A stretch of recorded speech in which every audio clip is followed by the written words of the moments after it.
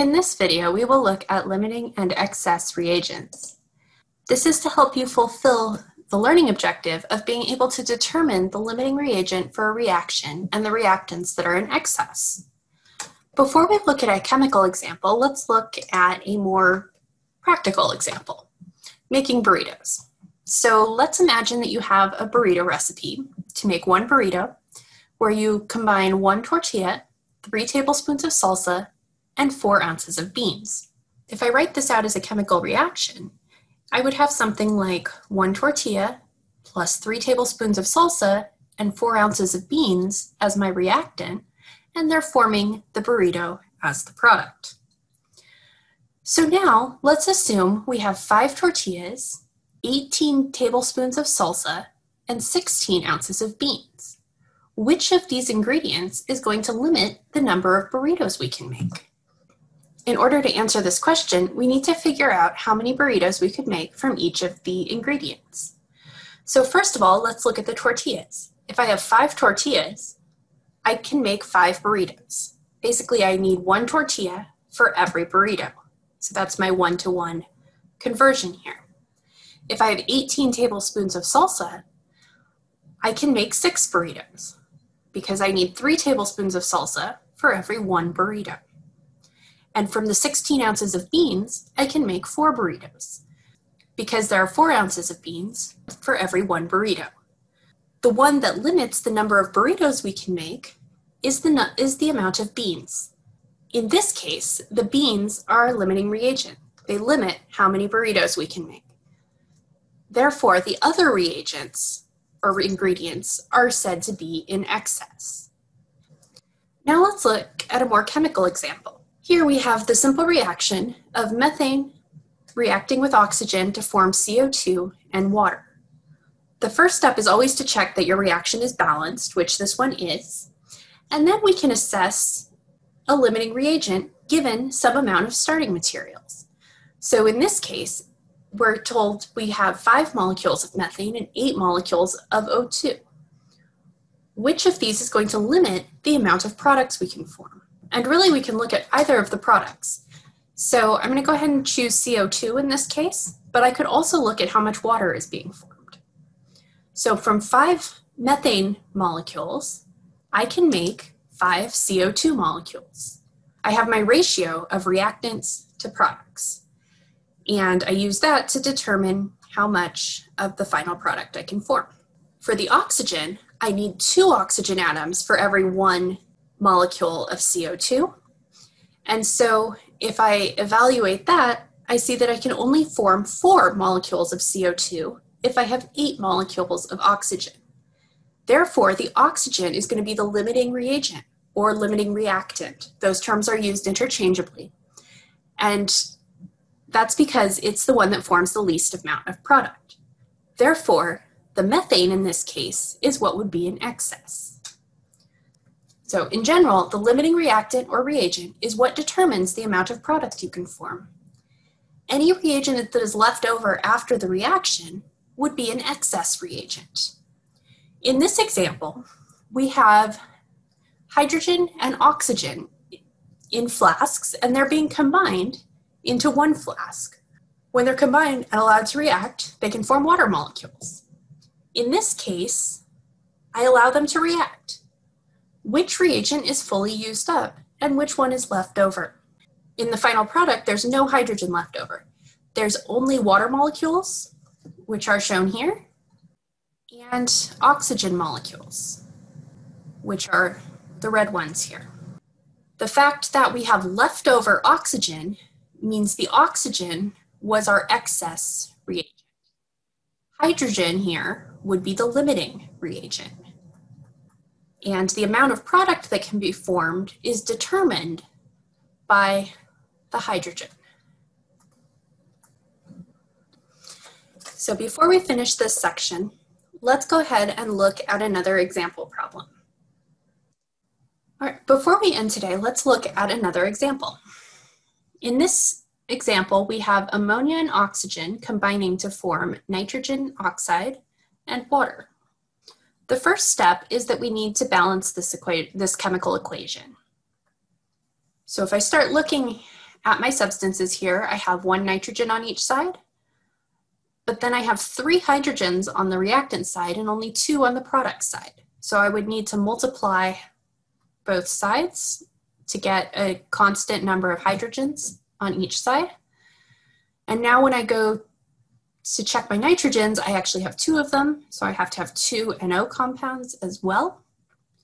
And finally, I check the oxygen. I have 2 on the reactant side and 5 on the product side, which means I would need 5 halves on the reactant side. So 5 halves times 2 gives me 5, but I don't actually want to end up with fractions, so I would multiply everything through by 2, which gives me 4 ammonia plus 5 O2 to form 4 NO and 6 water. So now I have a balanced chemical equation. This allows me to relate numbers of molecules to each other in terms of the reactants and the products, but the information I'm actually given in the problem is mass. So I need to figure out how much of the products I can form given the amount of reactants. So I want to start with what I'm given, which is 3.25 grams of ammonia. But in order to relate that to the amount of product form, I actually need a way of counting it. So I need to know either the number of molecules or the number of moles before that I can use the ratios in the chemical equation to convert. So I'm starting with 3.25 grams of ammonia, and then I'm going to multiply that by the molar mass. And I need grams on bottom so that that cancels. And the molar mass of ammonia is 17.04 grams per mole of NH3. Now I can relate the number of moles of NH3 to the number of moles of product I form, in this case NO. And there's going to be 4 moles of NH3 to 4 moles of NO. If I go ahead and calculate this out, I find that I can form 0.191 moles of NO. And I'm keeping 3 significant figures here because that's what I had in my starting material. Now I can do the same sort of calculation with the mass of oxygen that I'm given. So if I have 3.5 grams of oxygen, I need to multiply that by its molar mass, and 1 oxygen atom is 16 grams per mole, so 2 oxygen atoms is going to be 32 grams for 1 mole of O2. And then I have, for my chemical equation, 5 moles of O2 for 1 mole for 4 moles of NO, and that would give me a total of 0.0875 moles of NO. So the limiting reactant is the one that forms the least amount of product. In this case, it's going to be the oxygen. The amount of nitrogen oxide that's formed is going to result from the limiting reactant, but you'll notice it was asked for in grams. So I actually need to convert the moles of NO to grams of NO. And so now I'm going to have moles on the bottom, and I'm going to multiply that by the mass of nitrogen plus oxygen, which is 14 plus 16, or 30 grams. And when I calculate that, I end up with 2.6 grams, or 2.62 grams of NO. But I only had 2 significant figures in my original mass, so I should only end up with 2 significant figures in my product. And so I'm just going to write that I have 2.6 grams of NO. The final question here requires a little bit of thought. It asks which is the excess reagent. That part's easy to answer. It's not at O2, so it's going to be the NH3. But the second part, which is how much is left over after the reaction is complete, is what we have to think about. So if we're forming 0.0875 moles of NO, I want to know how many grams of NH3 is required to make that amount. So I need to go from moles of NO to moles of NH3, which again is 4/4. And then I'm going to convert from moles of NH3 back to grams. So again, I'm going to use this molar mass, but I'm going to flip it over. So the grams will be on top and the moles are on bottom. And if I go ahead and solve this, I end up with 1.49 grams of NH3. And so this is the amount that's required to fully react with the available oxygen.